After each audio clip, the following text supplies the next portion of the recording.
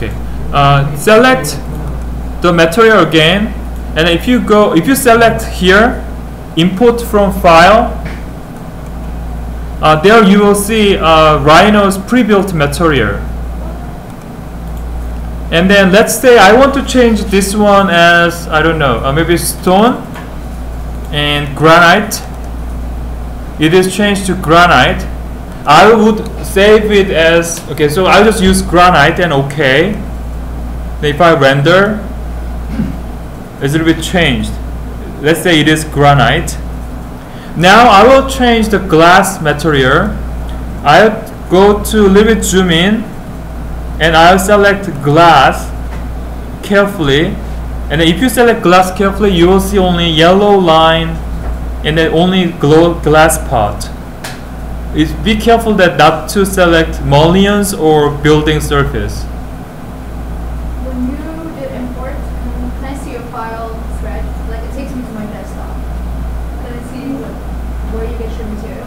Okay, I will go there. So you select this one.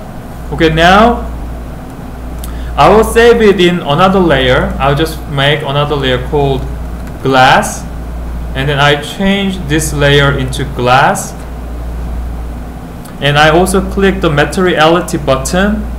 Then I select folder, and then that one is, okay, I'll just show you, which is in render content. What is the highest level?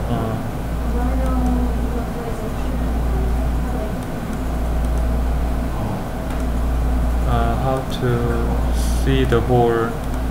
Okay, so I'll go to first. Okay, see users, my name, app data, roaming, McNeil, rhinoceros, 5.0, localization, English US, render, and in the render content probably. Okay. You got that? I'm gonna get it. Okay, so the folder is Basically the same place where all the same is. yeah. So C, under C, Yeah. users, My name. and your name, app data. I don't have that. Maybe it's because my Rhino is broken. What operating system are you running? Mac.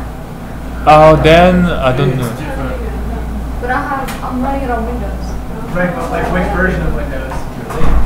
Yeah, I will check this one later, but I will check it later with you.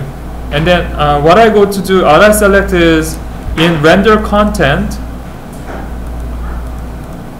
Render content. I go to transparent, and there's water, maybe glass, and open. And it is glass material, and OK.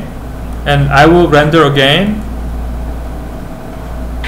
Now we see a transparent glass and shadow going through the interior space.